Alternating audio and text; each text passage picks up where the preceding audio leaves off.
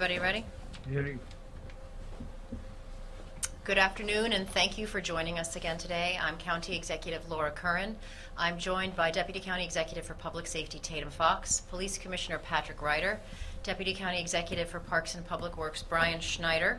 We also have Deputy Commissioner for Public Works Bill Nimmo, Acting Commissioner for the Office of Emergency Management Joe Tremarchi, and Superintendent of Highways Mike Fasano. First, I want to thank the Governor and his whole state team for being ready to assist us in any way that we need. We're grateful for the help. And I want to tell everyone, please don't be fooled. This is a powerful storm, and we have not seen the worst of it yet. We are still predicting 8 to 12 inches of snow here in Nassau County by the time this storm passes, well after dark tonight. And with wind gusts up to 45 miles per hour, we are still concerned about near whiteout conditions on the roads. This combination will make for dangerous travel throughout the evening, so as always, we are urging extreme caution if you have to travel. Our DPW is out in storm response. They've been out since 7 this morning, and all plows and salt trucks are out on the roads. We've got 88 snow and salt trucks, 9 pickups, 7 payloaders, and 160 men and women who work for the county responding to this latest storm. We've got over 1,500 lane miles to cover, and our men and women, our DPW crews, are working diligently to keep the roads clear and safe. As you can see behind me to my right, the GPS shows where all our plow trucks are currently, and to the left shows the routes that have already been plowed for the last 2 hours. So this gives us real-time data on what's being plowed and what needs to be done. I also want to remind everyone, and this is important, that our residents and especially our businesses that have parking lots, it is against county ordinance to put snow in the roads. It hinders our ability to properly plow the roads, it keeps the snow around for longer, and it creates unsafe conditions for our drivers. We will continue to monitor weather reports as they evolve throughout the day, and of course we will respond accordingly. Be on the lookout for downed trees, limbs, and power lines. If you see any of that, call PSE&G 1-800-490-0075. Our non-emergency hotline is 800-315-5153. Real emergencies, please call 911 as always. So as I said previously, our roads are treacherous, and if you can stay off the roads, please do. Earlier this morning, we were reminded of how important this is. Due to inclement weather, there was a fatal auto accident on the Wantagh Parkway. I want to thank Nassau County police officers Robert Bright, Jeremy Melnick, Ryan Mann, and Ben Sherlin, who were instrumental, and they were on the scene immediately helping to respond and to reduce further possible harm. I'm now going to turn this over to the Police Commissioner for further details. Good afternoon. Approximately 10 o'clock this morning, a car was going southbound on the Wantagh Parkway between the Southern State and Hempstead Turnpike.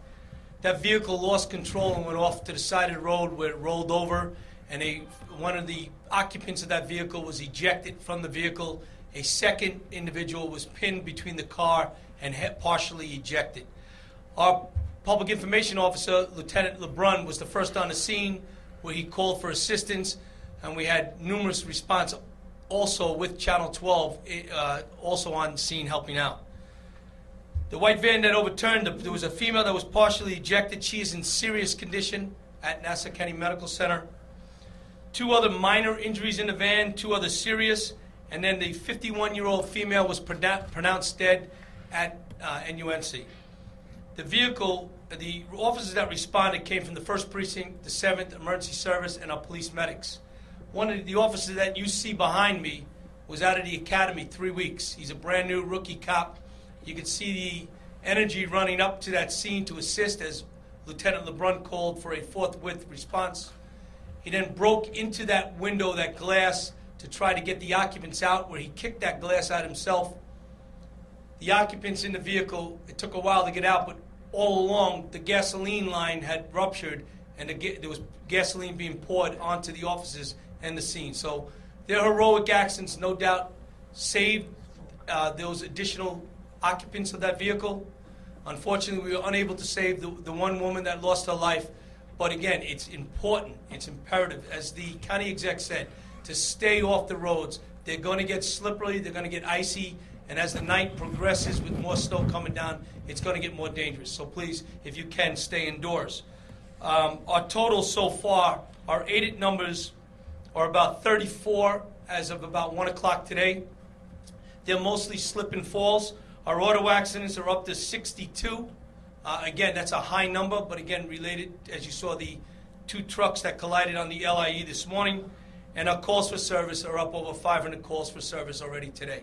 So if you can, if it's important, you dial 911. If it's not, use the non-emergency number.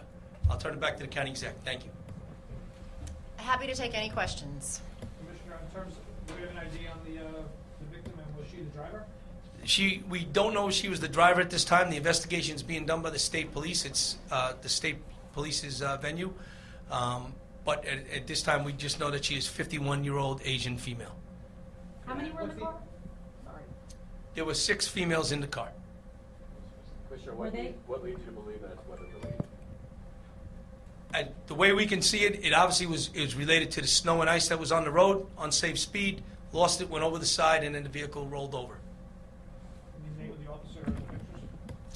That officer's Officer Bright, Robert Bright, and again, he just graduated the academy 3 weeks ago. B-R-I-G-H-T? B-R-I-G-H-T, correct. Which precinct? He is from the 1st precinct. Laura, is this even more dangerous now that the fact that it was supposed to start snowing earlier today, now that you're almost at the rush hour? Is this more dangerous for you, the fact that the snow has not begun already? I think so, and I think that people are looking out the window and seeing this is not as bad as we thought it was going to be. The fact, what we're hearing, the predictions are that it is going to be just as bad as we thought, with up to a snow here in Nassau. So I don't want people to get the false idea that it is safe now, because it's not. Thank you. Good. Thanks, guys. Thank you.